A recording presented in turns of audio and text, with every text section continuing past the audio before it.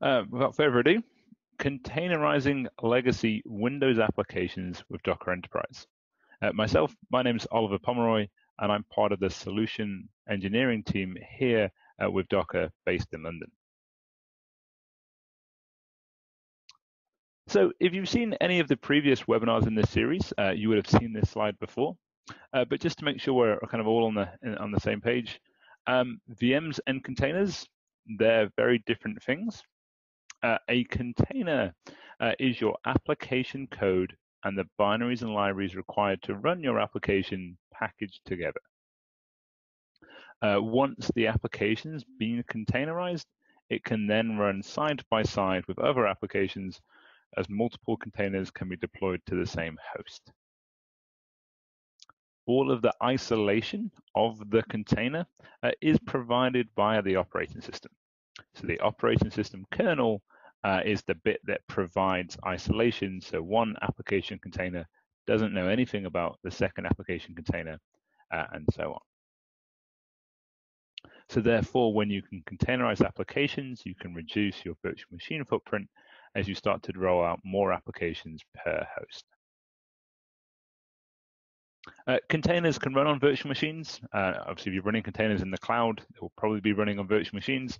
But at the same time, containers can also run on physical servers. We honestly don't mind. The only dependency we have is on a modern operating system. As a lot of the container technology is done in the kernel, we just need to have a modern operating system to support that. So something Red Hat 7 or newer, or something like Windows Server 2016 or newer. Once your application has been containerized, though, it can talk out normally out of the host's IP, TCP IP stack. So if your application wanted to talk to an external database, absolutely fine, can do, no problem. It just talks out of the host.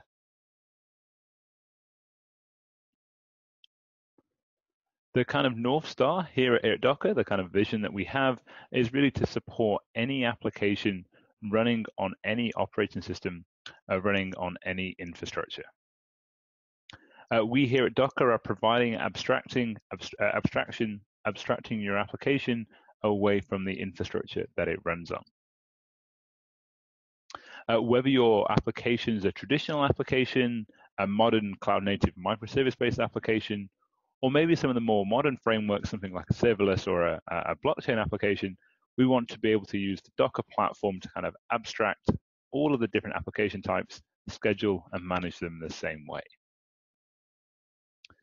Then at the same time, your application is now abstracted away from its infrastructure, giving you the flexibility and the agility to deploy your application wherever you want, whether that's on the cloud, whether that's as a virtual machine on premise, whether that's in a bare metal server, or even out there on the edge or an IoT device. We want to use containers to provide that agility for your applications. The Docker platform itself is built on 3 core pillars, and you would have seen as you've gone through the webinar series, we look in each pillar in a bit more detail. But we're providing choice, the ability to containerize any application, treat it the same way, and then run that application on any infrastructure. We're providing agility, the ability for you to deploy applications quicker than ever before, move applications to the cloud very quickly, or maybe just scale up or scale down applications depending on demand very quickly, all using this concept of a software container. And security is absolutely key to us here at Docker, whether that's securely packing up your application as a container or security built into the platforms to make sure that when you deploy that application, it is as secure as possible.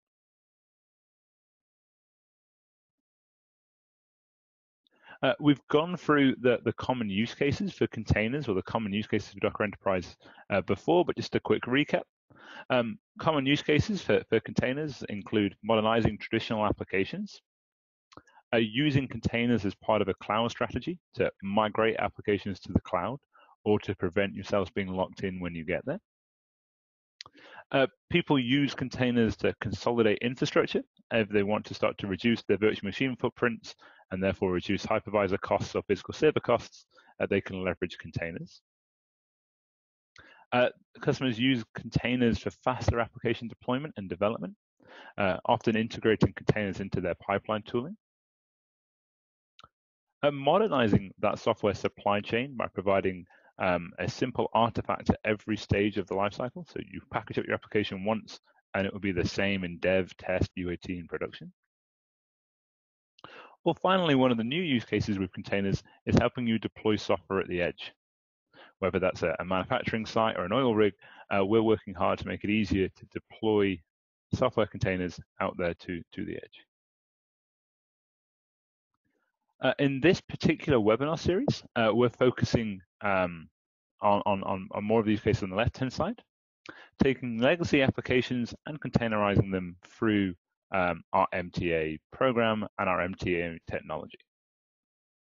At the same time, once you've containerized a legacy application, you're free to move it into the cloud or wherever you'd like, or prevent yourself being locked into that cloud. And you also get to consolidate your infrastructure as a benefit once containerized. So let's look at modernizing traditional applications with Docker Enterprise. If you look at the kind of challenges today most enterprises face with their legacy application estate, well, first off, there's kind of a fragile dependency kind of mess or dependency soup on most of their servers. It's very difficult to patch and maintain because worrying that any changes to the operating system might break the framework and then therefore might break the application. And there's quite a complex thing to manage there, especially these legacy applications are often untouched and unloved for quite a lot of time. A traditional legacy application estate, there's often a problem around lost knowledge. The original developers or the people that deployed those applications 10, 15 years ago are no longer around, or any of the current operations or developer teams are using very different tools to what was used on the application originally. And then at the same time, because Microsoft do quite a good job at supporting legacy operating systems and legacy frameworks, we're actually finding that a lot of customers are just kind of stuck or using the stickiness of Windows Server, running their applications today on older versions of Windows Server, whether that's 2003 or 2008. But we all know today that Microsoft Windows Server 2008 end of support is coming. Slight error on this slide here, but the end of support date for Windows Server 2008 is January 2020, sort of 9 months away from where we are on this webinar. Therefore, if you want to have a supported operating system from Microsoft, you're going to have to pay very large extended support agreement fees, or find a way to get your application estate onto a modern host as quickly as possible. Which therefore brings in Docker and the Docker Modernized Traditional Application Program as a way to containerize your legacy applications, move them onto modern hosts. And we can do this all without rewriting or recoding the application, and then providing both consolidation and infrastructure and future-proofing yourself by dropping you onto a modern operating system. So how does this all work? Well, we're actually able to run legacy frameworks on modern hosts, so modern operating systems. On the left-hand side, you can see before a Docker MTA program, you have 3 applications running on 3 virtual machines on Windows Server 2008. A .NET 2 framework application, an IIS application, and an ASP.NET application as well. Now, what we're able to do is package up that application and its binary and library as a software container. And then we're able to run that on a new host. We're able to run that old framework on that new host. And one of the key things here is we're actually able to remove all of the Windows Server 2008 components. You are no longer running 2008 anywhere on the right-hand side. We're not emulating it anywhere. You're not packaging up an old kernel or an old host. There will be no kind of Windows Server 2008 components on the right-hand side of this diagram. You just get your application packaged up as a container, running natively on Windows Server 2016 or 2019. This brings across some huge benefits. Firstly, we were able to consolidate virtual machine footprint. You can see in this diagram here, we've gone from 3 virtual machines on the left-hand side to 1 virtual machine on the right. We've completely removed that legacy operating system. There's no 2008 anywhere. And we're able to migrate these 3 legacy applications without rewriting them. We haven't had to spend an awful lot of money getting developers to rewrite them to modern frameworks or anything like that. We're able to just lift and shift them onto 2016. We've done this now for a lot of customers for the past year, 18 months or so, and the kind of results kind of speak for themselves.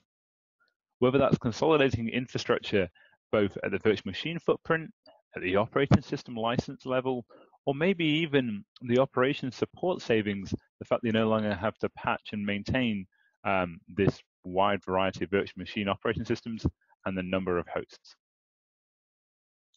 And then you're also now getting to take advantage of all of the productivity gains that come with containers.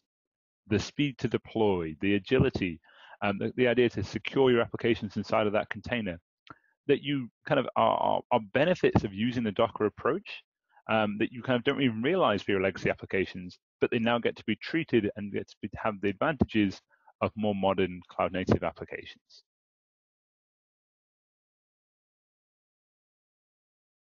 So let's have a look at Windows containers and the state of Windows containers here in April 2019. So Windows containers have been around now for quite a long time. When Microsoft announced the general availability of Windows Server 2016, back in October or September 2016, we had Docker support from day one. We had the ability to now schedule Windows containers the same way that we've been able to schedule Linux containers for 20 odd years. Today, how can you consume Windows containers? Well, you can consume Windows containers over 2 methods. If you're a developer or for your developers, all you need is a Windows 10 workstation and either Docker Desktop or Docker Desktop Enterprise. Docker Desktop or Docker Desktop Enterprise provide the ability to take advantage of your local Windows 10 machine and the local Windows 10 kernel to create Windows containers for you. You don't need anything else, just download Docker Desktop and Docker Desktop Enterprise and you're good to go. Unfortunately, if you're a Linux or a Mac user on your workstation, you need to find yourself at a Windows machine somewhere. Because we're not emulating a kernel, you can't containerize Windows applications if you don't have a Windows kernel. For an operator, the only thing you need to take advantage of Windows containers is the Docker engine or the Docker Enterprise engine. This is available for both Windows Server 2016 and Server 2019, and is actually free of charge, included inside of the cost of a Windows Server license. So anybody today with a Windows Server 2016 or 2019 license can take advantage of Windows containers using the Docker Enterprise engine. So how does this actually work, or kind of what's under the hood? So you pull down the Docker Enterprise engine, which is the container runtime component that runs as a Windows service. And then all we need to do is every time you want to deploy a Windows container, we will just spin up a container image alongside. The Docker engine is not in between the application and the kernel, so there isn't an overhead when running an application in a container. It's running natively on the host there. And then when you want to start to deploy more and more applications, you're sharing that same kernel, but you're providing that isolated environment for each application to run. So each Windows Server container doesn't know about the other one, but the host knows about both of them. If some of you security guys out there are getting a little bit twitchy about kind of sharing a kernel, out of the box inside of Windows, you have this idea of a Hyper-V hypervisor. And we can leverage the Hyper-V hypervisor to provide Hyper-V isolation for Windows containers. So when you bring up a container, instead of bringing up a container natively on the host, like you can see on the left-hand side or in the middle of the diagram rather, you actually bring up a container that's packaged the same way. You don't have to do anything different, but with its own kernel and its own very, very lightweight operating system managed via Windows Server. So you don't have to worry about this little lightweight bit in the corner. That's all managed to you via Docker and Windows Server. But that application container, that legacy framework, that's something that you've now dropped out in the cloud, is now actually isolated with its own kernel. So you still actually have quite a secure zone if you're that way. You need to do that for whatever reason.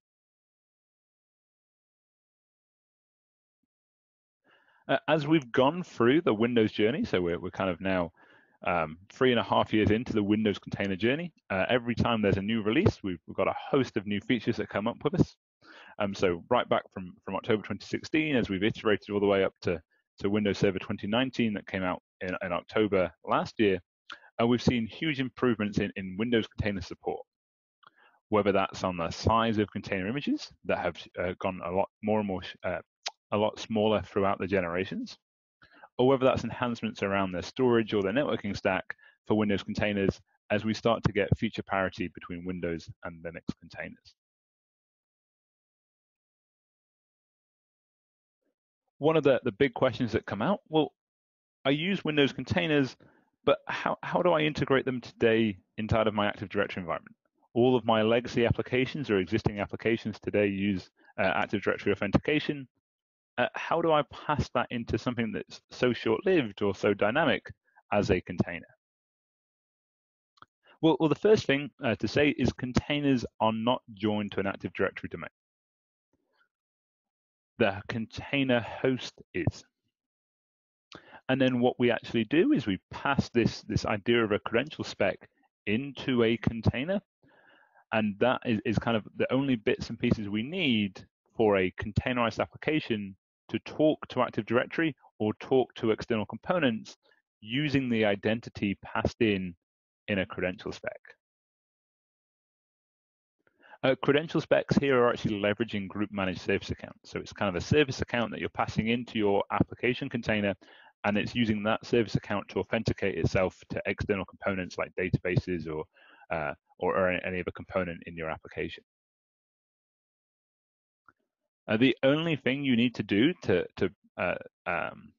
support GMSAs or group managed service accounts inside of your environment is have one Active Directory 2012 domain controller running somewhere. At that point, you have one of those running, you can take advantage of GMSAs, you can containerize legacy applications with Windows authentication.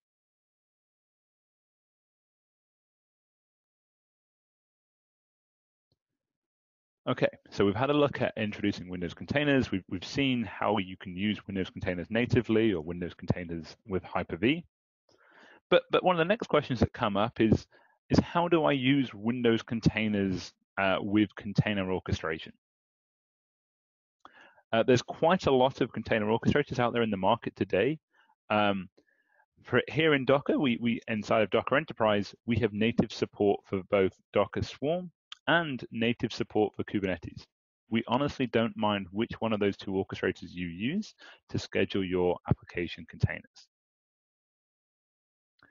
Orchestrators give you some big benefits when you start to roll out multiple applications in containers and start to roll out those multiple applications across multiple hosts. Container orchestrators give you the ability for resource management. They are that scheduling component, and container orchestrators know through their service management parts which application is running where. So you no longer have to maintain these big spreadsheets to try and understand, well, that container is running on that host or anything like that.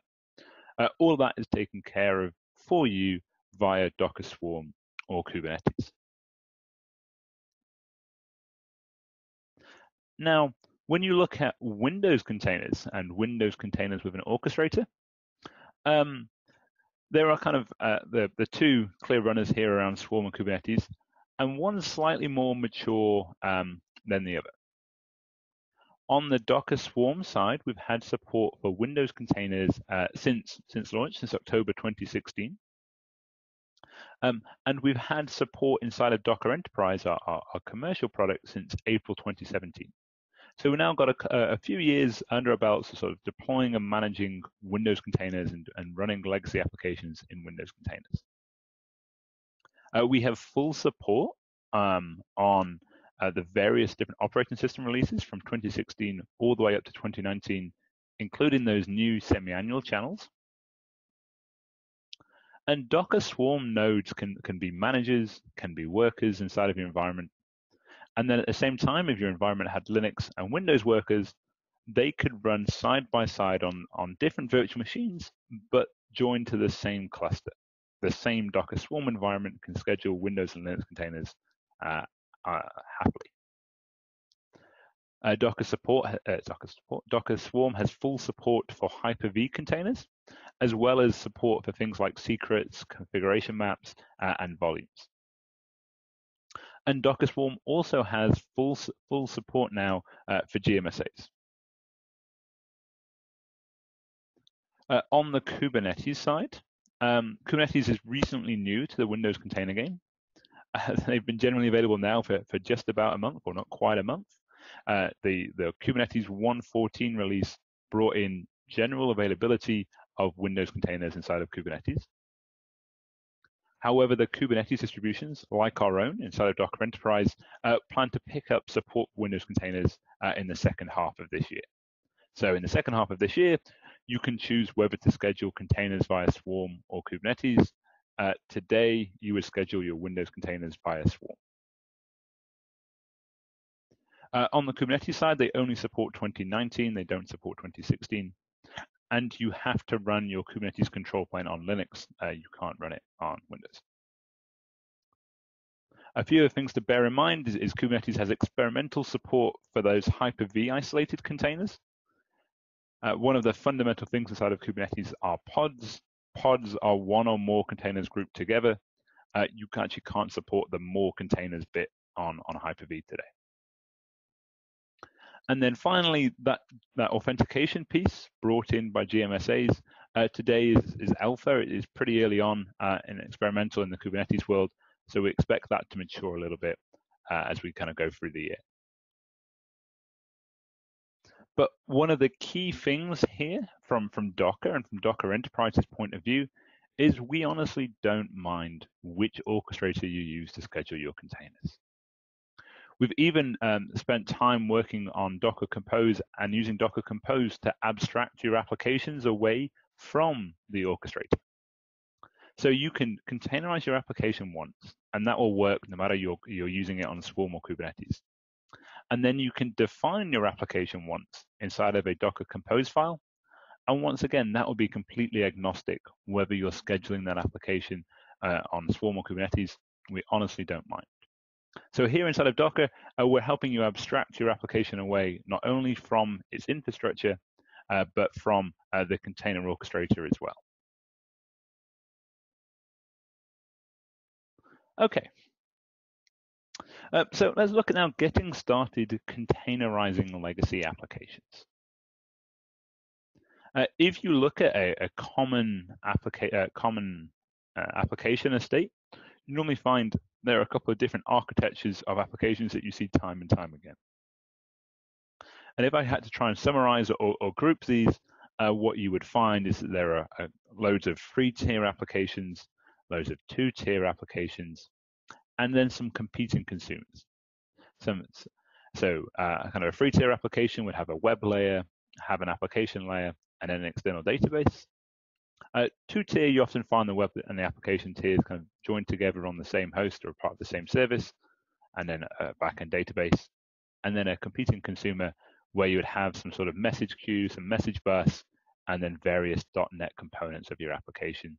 Once again, talking out to an external SQL server. So when you want to start to containerize your applications, there is a whole host of things that you can support in containers. But we here in Docker kind of think that it makes sense to pick a few applications to begin with, containerize a few legacy applications as you start to familiarize yourselves with Windows containers, and how your expertise around Windows containers grows before you start to go into the kind of the app factories or the big wide world of any application. We kind of say narrow the scope a little bit, pick some friendlier application architectures like a free tier or a 2-tier or a competing consumer application, containerize there, understand Docker a bit more, and then go after some of the wider application estates. So when you're picking those first few legacy applications to go after, what are some things that we can kind of learn from our experience so far? Well, when picking legacy applications to containerize, there's kind of a few things to bear in mind. On the architecture perspective, you're really containerizing applications in the .NET framework family or in the Java family. Those applications are normally 2 free-tier applications, but don't worry, we don't have to containerize the whole thing. Containers can absolutely talk to external components.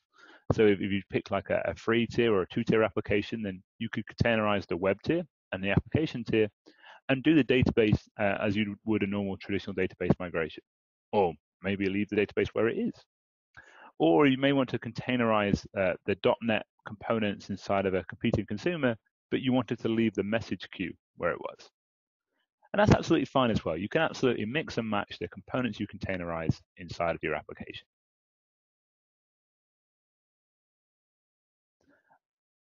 On the runtime side, on the .NET, we would look to run anything newer than .NET Framework 2.0. The more newer frameworks are a little bit easier to containerize, but we can go all the way back to 2.0. And we can also include things like IIS, so Internet Information Services.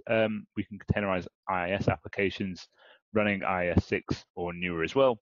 Those can be containerized alongside ASP.NET applications as well.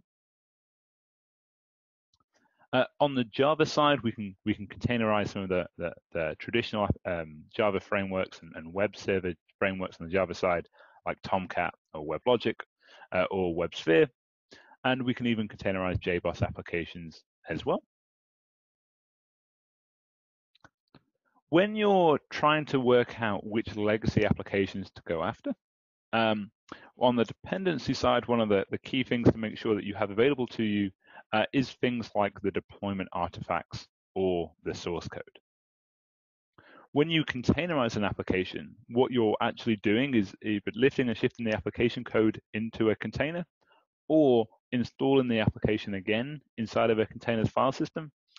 So we may need things like the installation media and the deployment artifacts again. When picking those first few candidates for containerization, it's good to be really familiar with the application as you're starting to learn the Docker components. So making sure that the app owner is on board, there's a subject matter expert for the application and some good installation documentation to containerize that application. When we containerize the first few applications, we don't normally containerize the database components, and I'll talk more about SQL Server in a moment, but we're normally actually just containerizing the web tiers, the application tiers, maybe the message bus tiers inside of your application. Normally, containerizing the databases are out of scope for at the start of Docker projects. And make sure you consider the Active Directory requirements as well. Kind of what service accounts need to be created, what permissions do those service accounts need when you start to run your containerized applications in containers. Finally, on the implementation side, make sure that there's kind of no hard-coded IPs or host names inside of the application. When you deploy legacy applications in containers, things like networking is a lot more fluid, so kind of bear that in mind. And also the question around, does the deployment support unintended installations? You won't have a user interface, you won't have the option to RDP into a container, so you're not going to be able to click next on a GUI, on a UI. You need to have unattended or silent installations of your application for them to run inside of a container.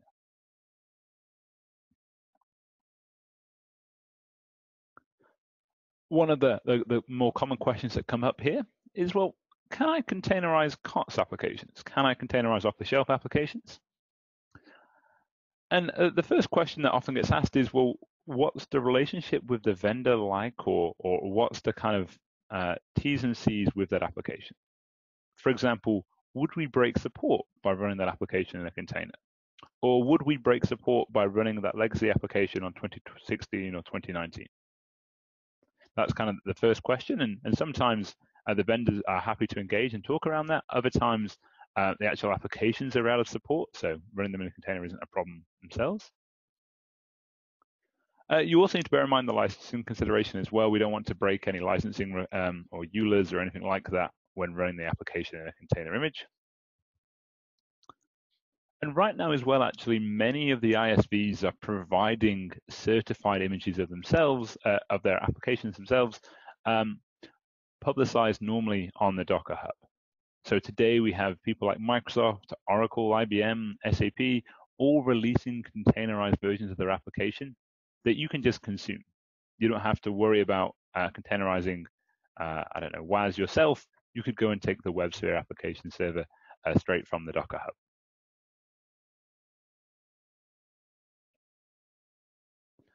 Containerizing SQL Server. So I did mention as part of a legacy application project, we do not containerize the SQL Server components. The reason for that is because the SQL Server container images that are produced by Microsoft for both Linux and Windows are full-fat SQL Server instances, however, primarily used for development and testing.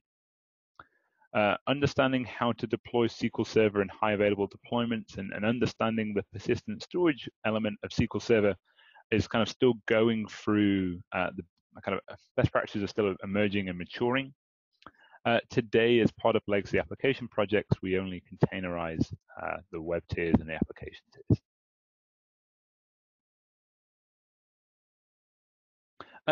Now, one of the questions that often come up is how can Docker help in automating the process to containerize your application?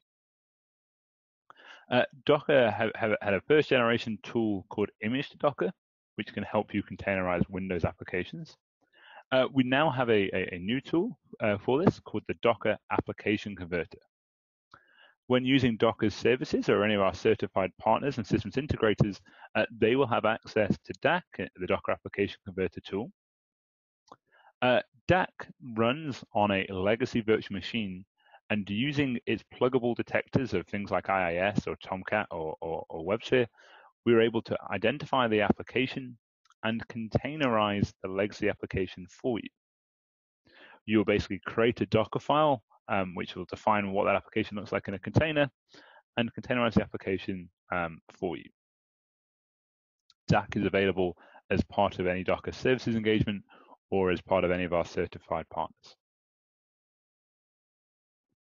So, an awful lot of slides there, but let's jump straight into a demonstration around understanding how all of this works in practice, how we can take a legacy application and containerize it.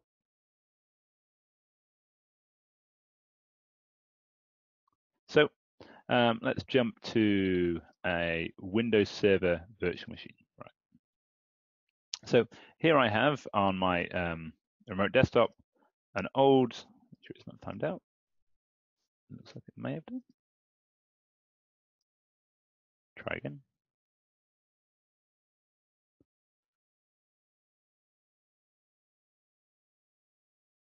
One second, looks like it timed out, but it's back. Okay. We now have an old Windows Server 2008 virtual machine. That virtual machine is running a jobs application on IIS. So this is an old version of IIS Manager, as you can see, and we've got ourselves a legacy jobs application. Now, this is a two-tiered application. So the application has a wonderful user interface that you can see here, and it's connected behind the scenes to a database component. Database component is running on a separate virtual machine.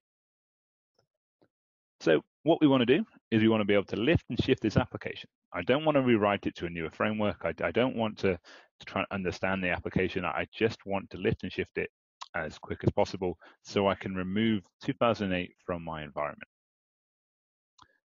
Well, the first thing that I've done here is I've preloaded the DAC tool. Now, the DAC tool is now running here, so quick look inside of my directory, you will see I have DAC sat here, ready to go. Now, DAC is our application converter tool. And this is a kind of a binary that we can use to containerize. I'm just going to use the DAC discover here to have a look inside of my environment. I'm going to do a DAC discover, and then I'm going to tell it which file system to use. So I'm going to use DAC discover and the C drive. Off it goes. First thing it comes back is that, okay, do you want to look through the server and containerize each application we find individually, or do you want to try and group as many applications as you can together? I just want to do one container per application, so just a standard DAC mode will work for me. I didn't run this in a privileged prompt. Give me 1 second. Switch to a privileged prompt and switch back to the right directory.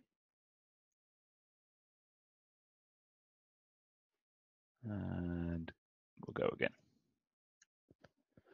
Discover, and off we go. So what it's now done for me is it's gone through my server. It said, okay, you're running on 2008. DAC said, I'm going to look for Tomcat, IIS, WebSphere, and WebLogic containers for you, applications for you, rather. It's gone through and looked in the traditional places where those applications live. And it said, okay, well, I found 2 applications running on this server, the default website and the jobs application that we looked at before. Do you want to containerize any of those? Yes, I do. Which one do I want to containerize? I want to do IIS1 jobs. And off I go. So what that would have done for me is it would have had a look and identified what kind of version of IIS that I'm running, where the application actually lives on the host, and it would have copied all of that to a nice directory for me. And it also would have built out a Docker file. So if I cd to that directory,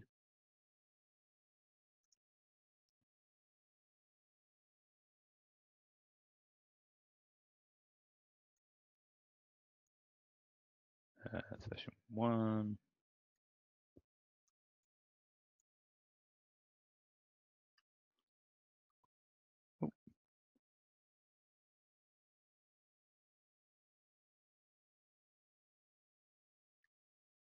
you can see that I now have my application called jobs, and I have a Docker file all containerized, all grouped together.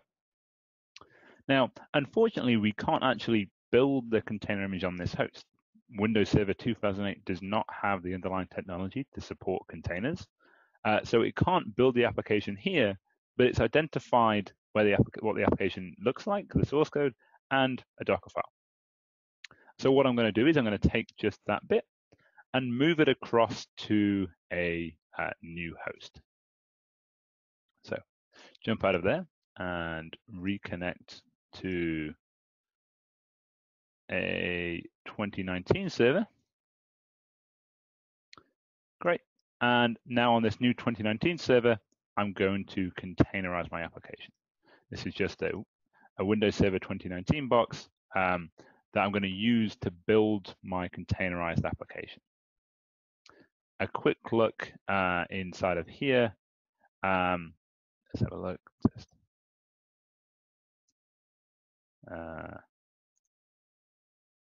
quick look. You can see that inside of jobs, I have the application source code from the other server and the Docker file. The Docker file would have automatically been written via DAC to Docker's best practices. So just me opening up that now, you can kind of see what we've done is we're going to start from the ASP.NET image. We're going to remove the default IIS site. We're going to install some features and then copy across my application code. First thing I need to do on my side, I'll quickly set some variables, is build that application into a container. We know to build an application in a container, all you need to do is do docker image build and point it to a directory where the Docker file lives. A quick run of that command will build that application in a container locally. right now that you can see that we've built the application. It was quick because it was all kind of cached, but it's built a container image for me called this. I can now run my legacy application natively here on Windows Server. I'm literally going to do a Docker container run and start up that application in a container. Oh, right. I now see an error. So what's just happened is I've started up an application in a container. If I do something like a Docker container list, you can see that I have my application started 18 seconds ago, which is my legacy application. However, when I open up Chrome and browse to my container, I see an error. That's because I haven't got my Active Directory authentication sorted. I've only containerized the application. I haven't generated my service account or my service account spec. Now, fortunately, this is a demonstration, so we've already gone to our Active Directory guys and they've created a service account for us. So I can quickly create a credential spec off that service account. Quickly do that and create a new credential spec. And if you are curious to see what a credential spec actually looks like, bring that down. The credential spec right now is, as you can see, is just a bit of JSON, but it just gives a name of my service account, which is job CMSA, and the various scopes that they have inside of my environment.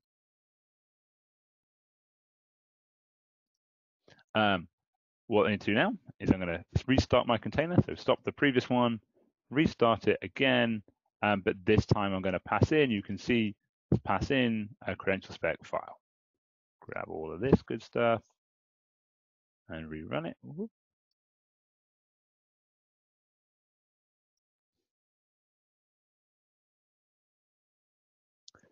Perfect. It's now coming starting up, and we're now hopefully going through all the IIS processes. Excellent. We now have my application running. It's running locally on my Windows Server 2019 virtual machine. So what I've just done is I've taken an application from 2008. I've ran DAC to identify the application code and the framework that it's running on. I've then brought my application code and a pre-built Docker file to 2019, built it locally, and then passed in a service account so that the same application can talk to the previous backend. But the backend hasn't changed between these two application tiers. However, one's running on 2008 and it's about to go end of support. This one running on 2019, and I'm good to go now for a long, long time.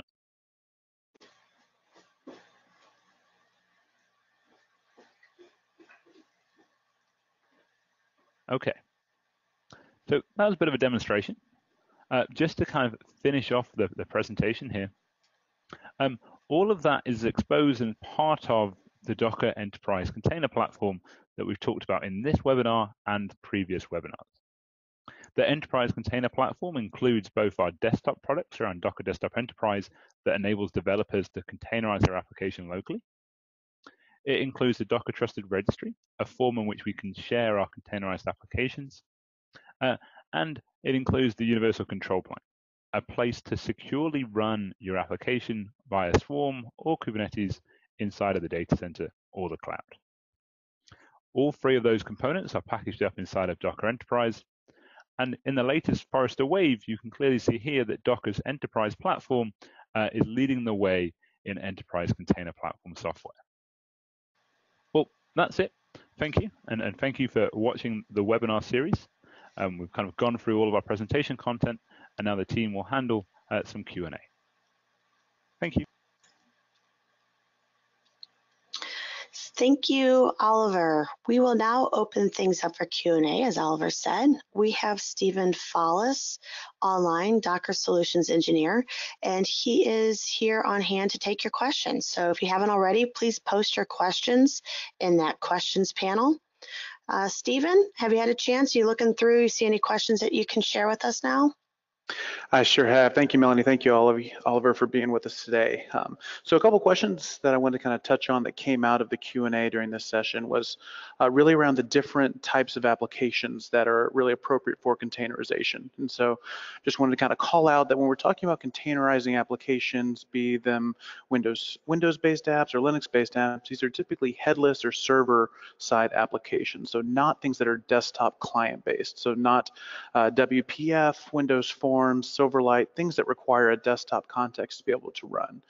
That said, for a lot of solutions, we often see where there's a client-server relationship. So you've got an older WinForms application that talks to a back-end server-side application. We can oftentimes containerize half of that solution, the server-side pieces, and then users can then use their same client. They're just talking to a containerized back-end. So that was one of the pieces I wanted to comment on. Also from the types of applications, we're also looking at those that are typically not the largest, most complex applications out there. So we often get questions around, hey, can I go containerize all of SharePoint or all of SAP or all of PeopleSoft, or these very large, complex apps? And so oftentimes there's a technical reality of, can we get them to run in a container? Most of the time, yes, or we can at least get close. But oftentimes we're running into licensing considerations as well. So for enterprise software that are coming from third parties or consumer off-the-shelf software, there's oftentimes supported configurations for those applications. And so sometimes they say, hey, it doesn't really matter how you deploy. Other times they say it must be on bare metal or virtual machine. So license considerations always come into play when we talk about containerizing different kinds of applications. Oftentimes, these are much more relaxed for non-production environments. So if I'm looking to stand up a developer environment of a particular application suite, oftentimes we can containerize the application, have it up and running, and while it may not be supported for full production use, at least as a developer or as a non-production user, I can get an instance of that environment up and running in a very easy way with containers. One of the other kind of topics that often comes up is around, hey, I'm developing on a Windows-based machine, either Windows 10 or Windows Server 2016, but I want to work with Linux containers. And so typically we have a one-to-one mapping where a Linux container runs on top of on top of a Windows Server environment, Windows container to Windows Server host, and likewise a Linux container on top of a Linux server. However, there is a feature inside of Docker Desktop that we call Linux Containers on Windows, or LCAL. And so what LCAL allows us to do is as a development tool, it allows someone that's developing on a Windows environment to actually run Linux-based containers. So we can kind of get around that one-to-one mapping for development workloads. This is not a tool that's really specific to production workloads, but as a developer, if I want to work on a Node.js-based application or Java or Python, something on a Linux container, I can run that on my desktop with Docker Desktop. So that gives some developer flexibility that we can see. As far as some Windows-specific things inside of containers, so we have the entire Windows registry that is available inside of containers. So if your application needs to set or interact with registry properties, we can do that inside of the container by setting those inside of the Docker file. The Windows event log is available inside of the container. So if your application is writing into the event log, we can pull logs out of that container to see what that application is logging. And so that's also something that we have available inside of the container. So I'm seeing some questions rolling in. Want to get some information around. Let me have just a moment to read through some of these. So for security concerns, so when it comes to the questions around kind of older versions of IIS, so when we containerize an IIS-based application, we're actually taking the application that's running today in an older version of IIS, an IIS 6 or 7 type environment, and we actually decouple that application from the underlying operating system and that underlying web server. So we take the application away, and when we containerize it, it's running essentially on top of a Windows Server 2016 or 2019 environment on top of a modern version of IIS. So we're actually not bringing forward old, outdated web servers. We're actually able to use more modern-based environments for that application. So we can get around some of the security vulnerabilities or some of the security pieces that we have there. So from let's see what else we have here. So the Docker application converter is part of the Docker Enterprise platform, and so it's used by our customers that have a Docker Enterprise license. Part of that license is the ability to gain access to that Docker application converter. It's part of our broad suite of components there. So starting from Docker Desktop all the way to our Universal Control Plane, Docker Trusted Registry, Docker Application Converter is part of that Docker Enterprise family that's there. So from a maturity perspective with LCAL, this is another area where, it's very mature from a dev perspective, but even Microsoft, this is an area that we co-develop with Microsoft. It's an area where even Microsoft has really kind of said this is more of a dev type tool, not really intended for production type workloads. There's still, some performance considerations that are kind of blocking the ability to go run that in kind of a production environment there. So we have some questions on, really where's the best place to get started with Docker technology? The good part about Docker is really just the wonderful, massive community that we have around this technology. And so if you're looking to get started, if you have a subscription to things like Pluralsight or Lynda, those can be some great platforms for learning that you may have access to already. We talk with many customers that have site licenses for some of those tooling, and they have some great Docker content on there. When it comes to Windows containers specifically, my colleague Elton Stoneman is one of our evangelists here at Docker that's done immense amounts of work in the community with blog posts. He's written an entire book around Windows containers that I would highly recommend. Again, his name is Elton Stoneman. You can find his book on Amazon and some of his courses on Pluralsight and otherwise. A wide number of blogs, tutorials. We have a site called Play with Docker that does a really nice job of interactively teaching you Docker basics. We have a variety of Docker samples repository on GitHub that have, full applications with the app and the Docker files, so you can see how those applications were containerized. Some great working samples there, both Linux and Windows based.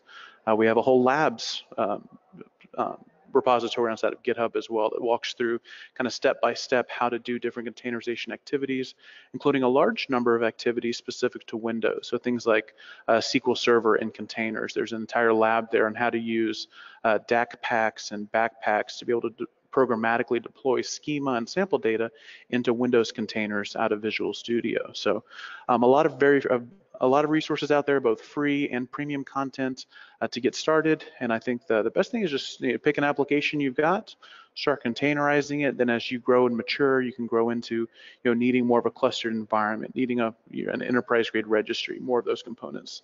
The great part with Docker is that we can start with Docker Community Edition, our free tier, and then move into Docker Enterprise when it comes time to operationalize that work that you've been doing around containers and for those applications. So let me see another question. If an app is migrated into a container and has vulnerabilities, does it have the same vulnerabilities in the container? Generally, yes. So if you're taking an application that's 10 years old that has a large number of known vulnerabilities, moving that into a container is not going to just magically solve all of those out-of-date libraries or frameworks or packages that are inside of that container. What it will do is provide a more secure way to operate that, and that we don't have a whole guest operating system for any kind of malicious code to break out into, because that container runs in that secured kind of envelope where it has limited resources there. And so as you containerize, one of the things that our Docker Trusted Registry is known for is being able to do security scanning. And so we can go detect a lot of these packages that are old and outdated.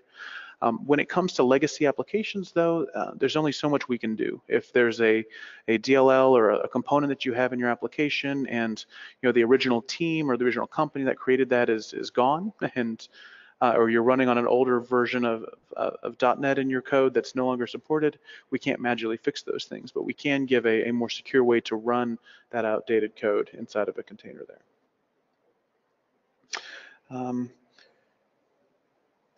So good, and let me see. So a question here around, does DAC containerize the application code, or does it containerize IIS? So, okay, so DAC is really after building a Docker file for that app. And so IIS will be inside of the Docker file, inside of that base image. What DAC is going to do is grab the application code and all the configuration to build that Docker file. And so within the Docker file itself, we'll base that on an image that has IIS.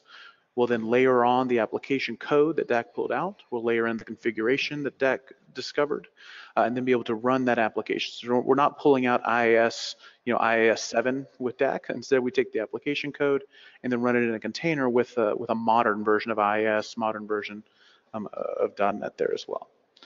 So with that, I want to appreciate all the great questions and interactions today. Really appreciate all of y'all being here and being so engaged. And with that, Melanie, I think I'll turn it back over to you. Great. Thank you so much, Stephen. And thank you everyone for your great questions and being so interactive today. This does conclude our webinar. Just a reminder that today's session was recorded and you'll receive a follow-up email to view this recording in the next few days.